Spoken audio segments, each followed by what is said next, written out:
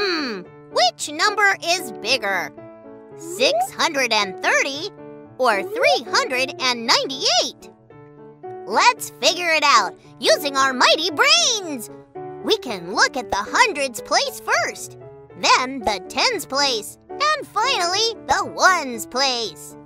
Check out the hundreds place. Which one is bigger? 6 is bigger. So 630 is greater than 398. Now let's try one with an equation. Which is greater? 256 plus 100 plus 100 or 456? First, let's solve 256 plus 100 plus 100. That equals 456. And now we can compare the numbers.